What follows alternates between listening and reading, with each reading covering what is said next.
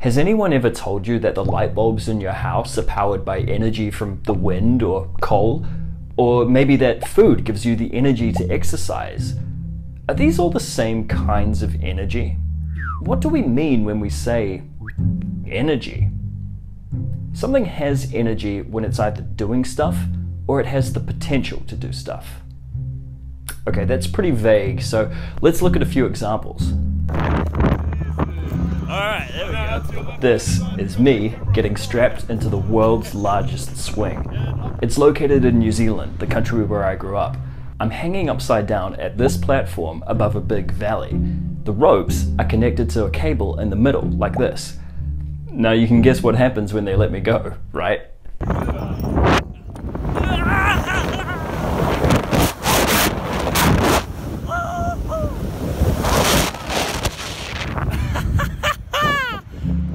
It takes a lot of energy to move something that fast.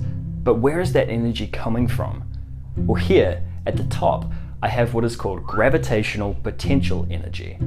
I'm located above the Earth, which has a strong gravitational pull on me. I have the potential to move.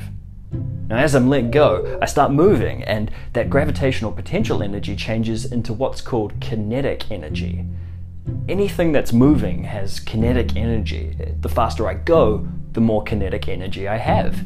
Now, as I swing past the bottom and I start going back up, I slow down, and that kinetic energy is changed back into gravitational potential energy.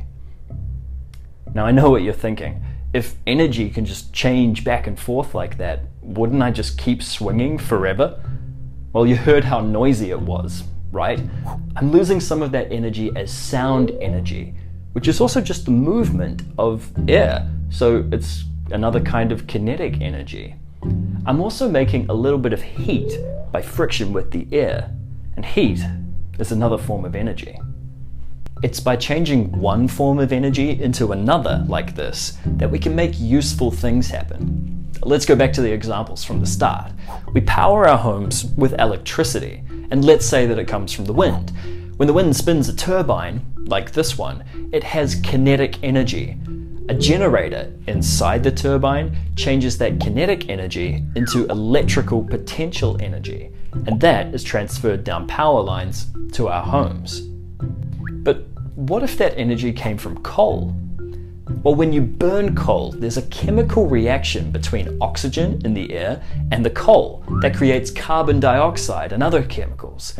The creation of these chemicals releases energy as heat, which we use to boil some water, which spins a turbine, like the wind turbine.